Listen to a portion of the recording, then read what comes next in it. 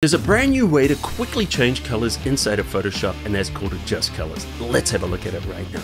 Adobe has updated the hue saturation. It's been around forever, but now we've got some brand new features and functionality, and I want to show it to you. First of all, I just want to let you know this is just in the beta version of Photoshop right now. So in order to access that, you go to Creative Cloud, you're going to choose Apps, choose Beta, and you're going to see Photoshop, and then just download it and install it. And at least on the Mac platform, this can run side by side with the installed version. Windows, somebody drop a comment and let me know if you can run both. All right, let's just have a look at the big picture workflow, and then I'm going to go in and explain the different features and changes. So you'll notice the taskbar, which is available under Window, Contextual Taskbar, and you'll see Adjust Colors. So when we click on here, so what it does is it picks the 6 dominant colors inside of that image. And I'll explain that a little bit more to you in a moment. But say we want to change the color of this red. We're going to click on the red, and then you're going to see 3 options. Let's just change the hue, and we'll talk about what all the different options do in a moment. But notice as I change that hue, it is changing the color of that motorcycle. Now it's not perfect. Notice there's a little red fringe around here, and also it's picking up red on the wheel. We can easily fix that, but let's talk about what's happening. When I click on here, what it does is it creates a hue saturation adjustment layer. And this also enables the hue saturation. Let me drag out the properties panel so you can see it. Now I'm going to explain all the changes and everything in a moment, but you'll notice that these colors are reflected here, exactly the same colors, and there's the slider. But you can't fine tune it from the taskbar, but we can here. Notice we've got the sliders and faders here. So if we look at this image, the top here is the before colors, and the bottom here is the after colors. So you can see that red has become blue. So if we look across, and we can see that there's red in there that we don't want. If we look at the after color, we can see that here's what used to be red is now blue. So look in there, we've got that red that we don't want. So all we need to do is just pull this over, and notice as we do that, we're rolling the red away, and now we're getting closer to what we want. Notice here we've got red around that. So we can also go in here and we can refine the area that's been selected by just simply dragging that slider across. And notice now we've been able to modify that. I was actually first alerted to this because one of our viewers let me know that the hue saturation was working strangely. So let's go into the hue saturation adjustment layer here. And their complaint was, hey, they went in and then did the hue, but instead of the whole image changing, just some of the image changed. And that's because of these colors up here. If you click the button on the far left, now the hue will shift the entire image like before. But let's talk about these colors. So right now, by default, we have 6 colors, and the preset here says default. And these are the 6 primaries. That's red, green, and blue, cyan, magenta, and yellow. So those are the 6 primary colors inside of Photoshop. Those used to be in a drop-down. So if we go under the master, you're going to see there's the 6 primaries right there that we'd select. I'll be honest, I never did use those. I always used this tool here to select the exact color that I want. Back in beta, we still have that option. If we look at the picker tool, it's right there, and now we can click on the exact shade that we want, and we can adjust it. Alright, so we can also go down here and we can choose prominent colors under the preset. And this is going to detect the 6 most prominent colors in the image. And this is going to be quite similar to what we're getting with the picker tool. However, sometimes when you have, see like this gradiates from a darker to a lighter tone, I still like to use this particular tool because it means I have to do less refining down here. Now, when we select a color, there's 3 things that change: the hue, saturation, and the lightness.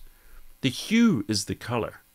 So that could be red, orange, yellow, green, blue, violet, indigo, right? So that is the color itself. The saturation is the amount of color. So if we increase it, we get more color. If we reduce it, we get less until we go all the way down to grayscale or black and white. In fact, I'll keep it here for now so we can see how the third option works without the distraction of the color. The lightness, and this is, by the way, is HSL.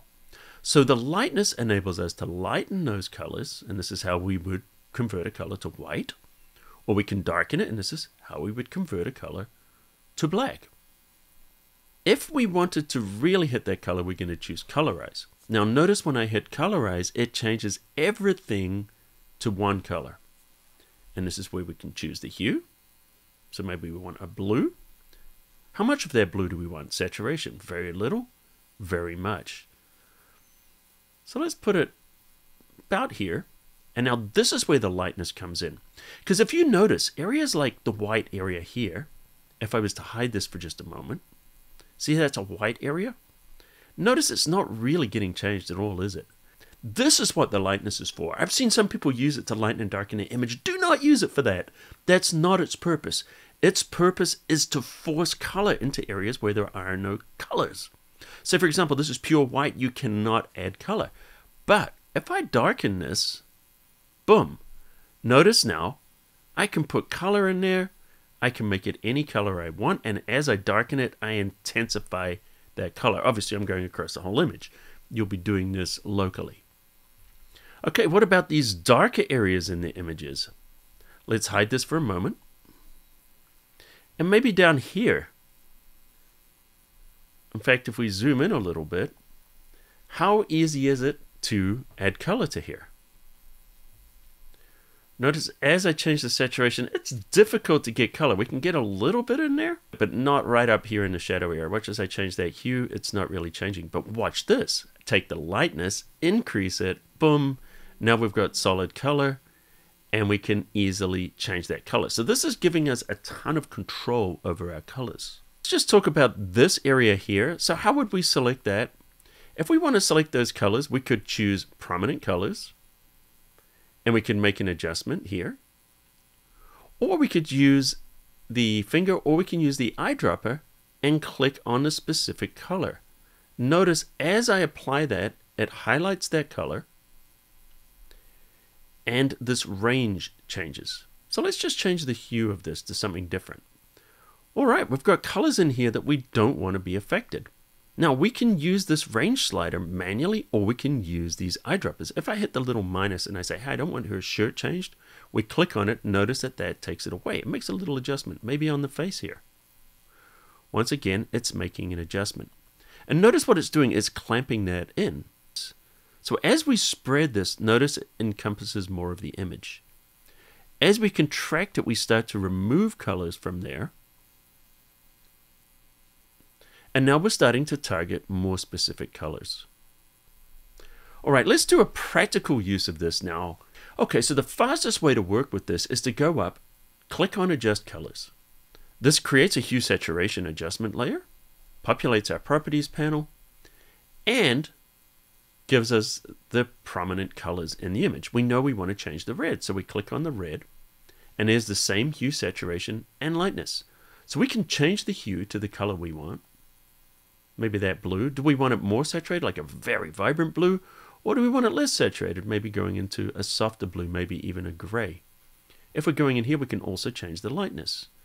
So if we want to go into like a dark blue, we could do that. Or we want to go into more of a, a lighter pastel kind of a blue, we could do that. So you can literally go in here, get any color you want.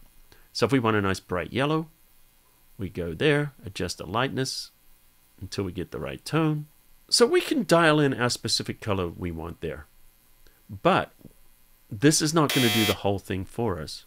So let me undo this. The other way to do this is to grab the eyedropper, which exists here too. Then we go into the red, because there could be different shades of that red in here. I'm going to choose the diffuse value, which is here, which is not going to be affected by highlights or shadows. The auto feature might not pick up on that, so let's click there and notice, yes, it was a slightly different red.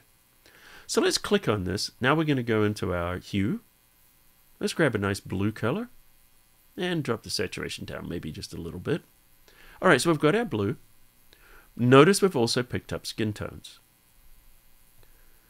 So now we go under here, under our properties, and we can grab our minus tool click on the face. See how that starts to preserve some of the skin tones. And then if we look here, we see the reds are going into the blues, which is not what we want. So let's pull it back a little bit more. See how we can start to preserve more of that. So we're moving that to the right to include more blue. Now, as we are, notice we're starting to get a little bit in the face and in the hand. That's okay. I could have started for a woman with a blue dress, and it would have made it really easy because the skin tones wouldn't have been affected, but this is more real world. Now, notice when you make an adjustment, it reflects up here in the taskbar. It also reflects in hue saturation. You can see the color before and the color after. You also see this little dot underneath, which shows the colors that have been adjusted. Because we could go through and adjust multiple colors and they would all show with the little dots underneath. All right, so the way to do this is to get most of the way there and then just do a little bit of masking. Every adjustment layer comes with a mask. Choose that layer mask. Now, the thing about mask, when you paint on that layer with black, it hides that layer. So we're going to grab a brush, choose black as the foreground color, opacity and flow 100. We just paint over the areas now that we want to preserve the original colors underneath. And if we look at this before and after, you can see it's really quick and easy to change the color of something now using the new adjust colors, which is really just the hue saturation with some nice new tweaks. So thanks for watching. Drop a comment underneath and let me know if you learned anything new. And if you want to know how to change the colors inside of an image in the existing Photoshop or Lightroom, check out this tutorial I have here. If you're new, welcome to the cafe. Hit the subscribe button, turn on notifications so you don't miss any of my tutorials. And until next time, I'll see you at the cafe.